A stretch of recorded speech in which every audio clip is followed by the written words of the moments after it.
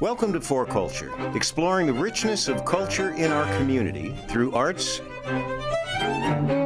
heritage, preservation, and public art.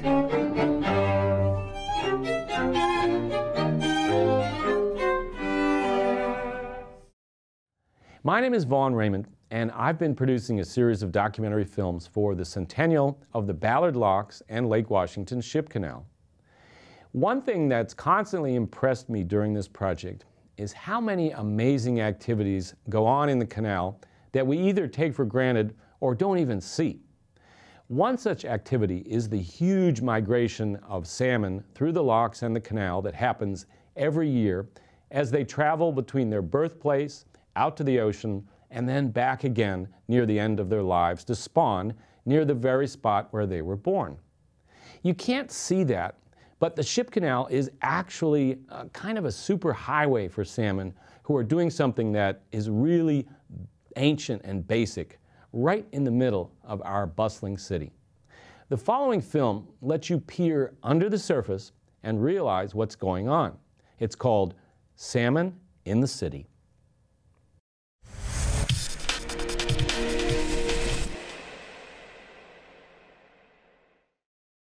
If you've ever come to the Hiram Chittenden Locks in Ballard, you've probably visited our fish ladder, and you may have seen salmon in our viewing windows.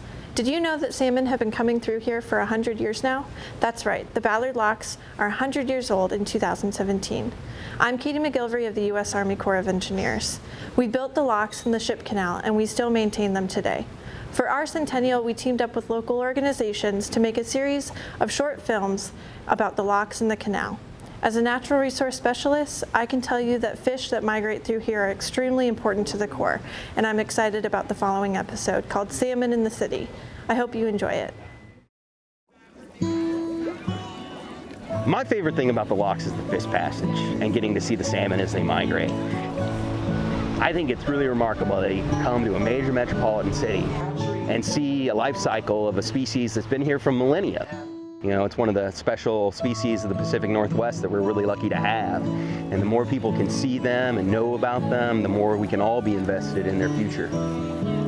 When people go to the Ballard Locks as tourists, they come here to see this engineering marvel of these locks that can move boats up and down and this amazing idea of a water elevator. What they don't realize is they're seeing a natural marvel that you can't see almost anywhere else. These thousands and thousands of fish that are continuing to come back year after year through the ship canal and back into the Cedar River system where they have been returning to spawn for years and years and years and years. And to me, it's just such an amazing part of the story to have all these salmon in the middle of a bustling city coming through here to go do their wild salmon thing.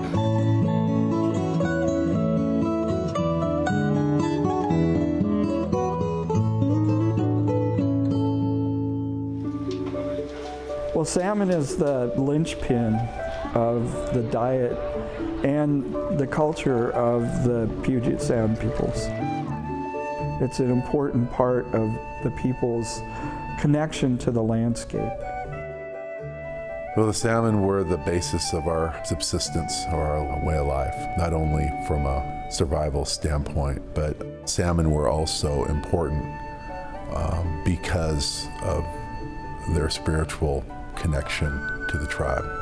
Most of the tribes here believe that the salmon are people, and that the salmon transform themselves every year into their salmon form to provide food for the people.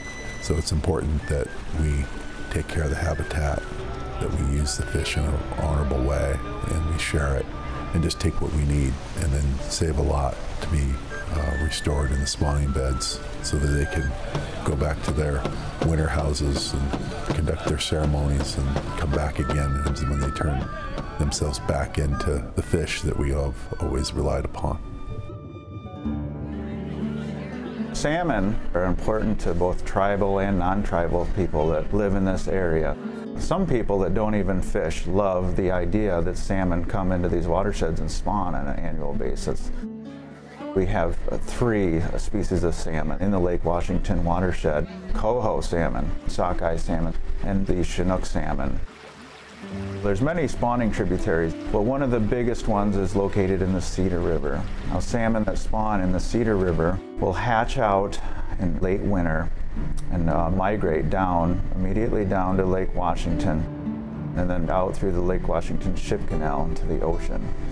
Depending on the species of salmon, those fish will spend 2 to 4 years in the ocean before returning as adults. Back up through the fish ladder here at the locks, migrate through the Ship Canal, and then back up through the Cedar River to their spawning ground.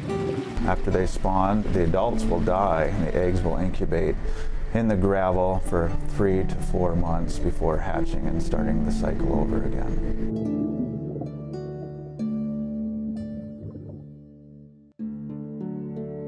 Once upon a time, Lake Washington emptied out into a river that no longer exists called the Black River. For thousands of years, when our native returning populations that were originally here came back in from the ocean, they were coming up the Duwamish, and they'd follow their way around through the Black River and then come on up the Cedar and kind of do their thing. So here's what happened when they built the Ballard Locks. One of the things that they needed to do is they needed to lower the level of Lake Washington and diverted the Cedar to feed into Lake Washington. And as part of that process, the Black River dried up. So it's 1917, and here I am, and I'm a returning Chinook salmon, and I'm so excited to get back to my native habitat in the Cedar River because I'm going to fulfill my life's purpose, which is to spawn and then die, because that's what salmon do. And then all of a sudden, you got to imagine the confusion one year when I go to where I turn left at the Black River, and my river has disappeared. It is pretty well known that salmon have very well developed smell. They can smell or use olfactory organs to help them orient to the right river system and even to the right tributary within a river system and even to the exact general area where they were hatched. So those fish, even before they enter the Strait of Juan de Fuca, they can sense the water from the Cedar River, and they follow that. And so what you started to see a few years later was the fish realized that they needed to find that thread, that scent of the river where they came from, and they were finding that as they came down through Elliott Bay. They were finding that that came through the Ship Canal, and what they realized is they needed to come through these newly built Ballard Locks. When they first began to design the locks back in 1911, they knew they needed to include a fish ladder. These are the designs that they used in order to build the original fish ladder. A fish ladder is basically a series of steps where the fish can jump from weir to weir in order to get from a lower level to a higher level of water. We're one of the first fish ladders in the Army Corps of Engineers and in America, so it's amazing that they were thinking about creating a fish ladder back in 1911. The original fish ladder was built with good intentions, but it just didn't work as well as it could. So in the mid-1970s, we completely redesigned it and rebuilt it. So the original fish ladder had 10 steps, which allowed the fish to jump 2 feet from weir to weir. And now we have 21 steps that make it easier because it's just a 1-foot jump for each weir. From the months of May to October, you can come in this area and see all kinds of salmon, Chinook, sockeye, coho, and if you're really patient, you can look over the edge and sometimes they'll jump from weir to weir. Inevitably, I always blink when that happens, so you have to be very patient. But what's actually easier and more exciting is just down here in our viewing room. Not only is it amazing that the Army Corps of Engineers has a fish ladder here, but that we have interpretive displays in a viewing area that many can enjoy. Down on the lower level are 5 viewing windows with interpretive panels to show you the difference between each species of salmon that you may see in here.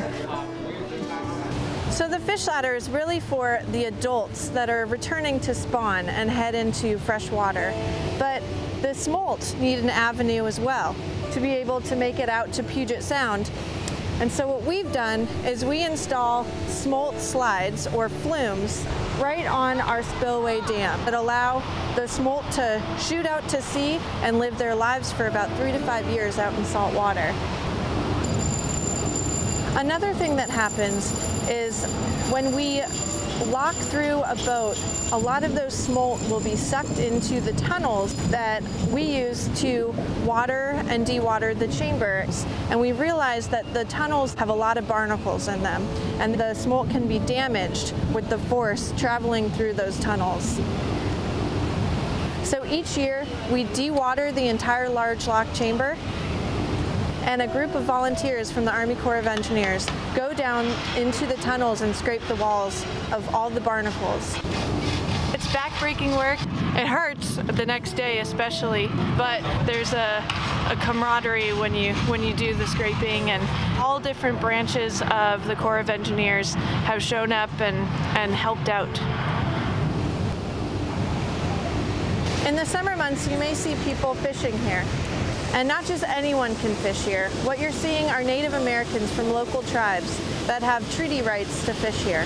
They used to fish here historically, and so the Suquamish will set up nets downstream, and the Muckleshoot will actually dip net out of our fish ladder. They'll also do some scientific research and count our salmon for us.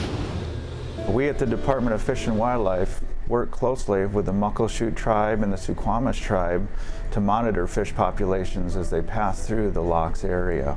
Muckleshoot tribal fishermen will catch these fish out of the fish ladder, and they're taken to another location where we measure them, determine what gender they are and how old they are, and whether they came from a hatchery or not. So this right here is our Cedar River hatchery, and this is where we hatch sockeye eggs. When they connected Lake Washington to the Puget Sound through the locks in Ballard, it changed everything up for the Pacific salmon. And while the replumbing was probably devastating to Chinook populations, having a lake between the salt water and the fresh water created the perfect habitat for sockeye. And so they were able to transplant sockeye into that system, and it's one of the most successful transplants of sockeye salmon in the entire world. Today, those natural runs are also enhanced with hatchery stock. Oh yeah, look at that! Oh my gosh! 147,000. There's 147,000 eggs in this one Katoy. The salmon that return, I count on them to give me hope that we as humans can play a part in keeping them coming back and even increasing their numbers, because we have to hold on to this icon of the Pacific Northwest. Helping salmon pass through this area really is one of the most important parts of our mission here at the locks. That's why we're always working on opportunities to improve the fish ladder and our other facilities for the salmon. For example, right now we're working on updating our fish flumes, and we're working on replacing the stony gate valves within our large lock tunnels. These can help slow down the water, and along with barnacle scraping, they help with the safety of our salmon. Our hope is that with improvements like these, we can minimize any negative impacts of the locks on salmon and make things easier for them in the future. Salmon in the Lake Washington watershed have a lot of challenges coexisting with the great number of people that live here, and we as a society have an important job of trying to do our part to restore and protect the salmon populations that do inhabit the basin. When I come to the fish ladder and see fish in the window, I still to this day am excited. I think fish are one of the most beautiful creatures alive.